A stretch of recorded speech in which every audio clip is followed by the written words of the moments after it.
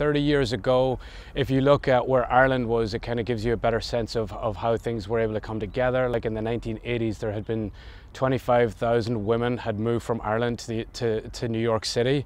Over 100,000 Irish citizens came to the United States in the 1980s after the economic recession there. And then a lot of those women emigrated to New York, and they had come to Gaelic Park, where we are here, every Sunday, watched men playing, you know.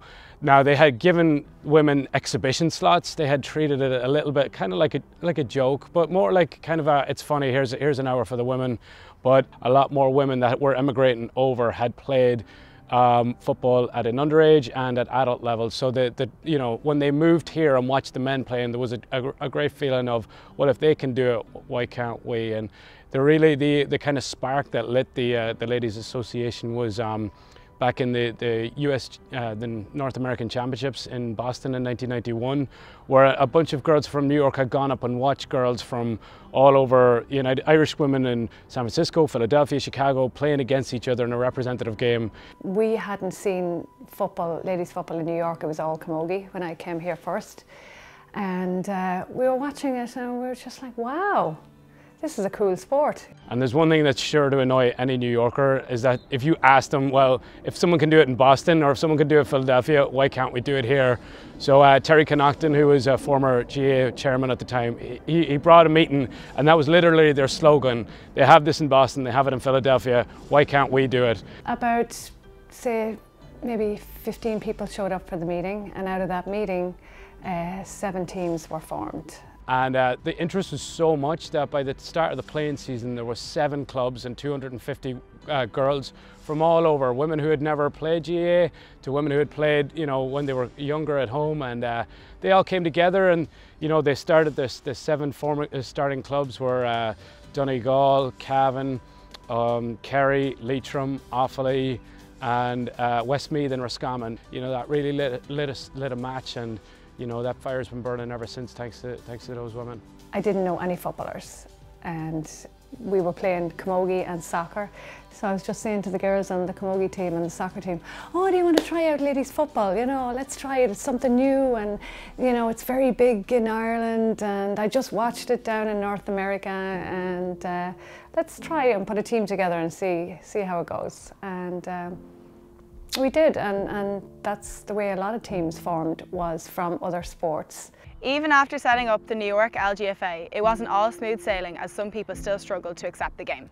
There was a big rift. The men, they accepted camogie because camogie was, big in Ireland, and then when we started the football, they were like, what's this? Is it playing football now? And we're like, yeah, it's big in Ireland, and we want to grow it here. And really and truly, in the 90s, we had minimal playing facilities, we had minimal training facilities. We got our finals in Gaelic Park, but that was the only games that were hosted, because at that time Gaelic Park was a grass field. It couldn't take more than 3 games on a Sunday, and that was it. So we were playing in some dreadful conditions when you think about it, and we had to set up our own pitches and everything like that. So that, they were things that slowed down our development, I think. To be honest, growing up, we never, ladies football wasn't as big as it is now. The only ladies football we had was whatever was on down here in the park.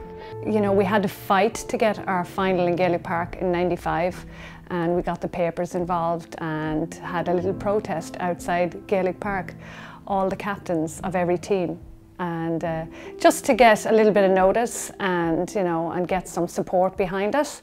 And it worked.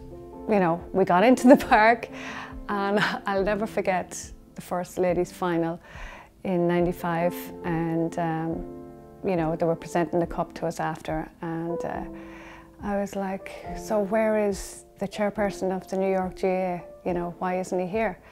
They said, well, he said, I'm going to leave while this game is on. Call me and let me know when it's over, and I'll be back. So I marched right over with the cup, and I sat down beside him, and I said, I think it's time you get over yourself. I said, this is the fastest growing sport in Ireland, and we want very much to play it over here, and we need the support from you guys. And you know, he cracked a smile and we got talking, and, you know, and it kind of broke the ice, and we had a couple of drinks and he came back to the park with me. So that was it. Then when the idea came around about entering the junior championship, there was great excitement, great buzz. I think the belief came when we went back in '94 and did an all-star tour. We had done really, really well in all the games, and, you know, it was kind of like a trial run, if you know, could call it that. And then we said, you know what, we'll just put in a letter and ask to enter the junior championship. And we were accepted, and we played in '95. We played, that was our first All-Ireland semi-final. It was against Tyrone, and we lost by a point. Yeah, so I'll never forget, we went to the Ardbine Hotel after for food, and there was just complete silence at the table. You know, we weren't fit to talk, we were just devastated. Eventually we beat Waterford in '99 in the All-Ireland semi-final and made it to the final against Tyrone again. And that was our first trip to the All-Ireland final. Within 7 years of being established, they were able to take part in an All-Ireland final. And I think it just showed, everyone just took a big deep breath and took a step back and was like, geez, like these girls can actually, you know, they're not just going over there to tick a box or to you know, fulfill a fixture. They're actually going there and they can reach an All-Ireland final. Like no New York team had ever even come near to that. I'll never forget that day, actually, when we ran onto the field in Croke Park, and first of all, there was this big boo coming from the crowd, and I guess they thought that we were American.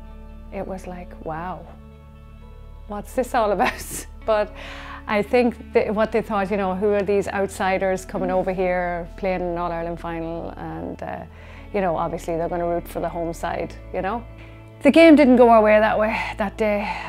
We were up by a point at half-time, and then I think we lost by 7 or 8 points in the end. Another devastating blow, but anyway. I think everybody was inspired by that, and I think that was a catalyst for the next couple of years. Like, the membership grew year on year until after 9/11 with that 1999 women's team. Like, so it was really interesting to see that, like, that kind of a thunderbolt moment where a team gets to an All-Ireland final. You're like, wow, we can actually do this and compete, and we're really close. Playing in the All-Ireland in '99 kind of lifted the sport here again, and new teams came out of that. The fact that we were the first New York team to actually play in an All-Ireland Championship final, to be honest, everybody really just supported us 100%. That kind of a thunderbolt moment where a team gets to an All-Ireland final. You're like, wow, we can actually do this and compete, and we're really close. And it's just, you know, we're almost there. We just can touch it, like, but we just have to get over the line, and that's what we're hoping to get this year. Like, it's like when you get so close and you want that win, and you keep coming back. Like, we've lost 3 All-Ireland finals. Yeah, we've lost 3 All-Ireland finals, and it's like, okay, I was so close, I'm going back, we're going to do it this time, I'm going back again, I'm going back again. And you know, that's why this trip this year, like, you know, it's our 30th anniversary, and I would honestly love to finally get that All-Ireland in the bag that has eluded us for this long. It's interesting, I think some of the girls' daughters who played back then are going to be playing, you know, for the New York team this year, like, so that'll be interesting. Like, hopefully it goes better.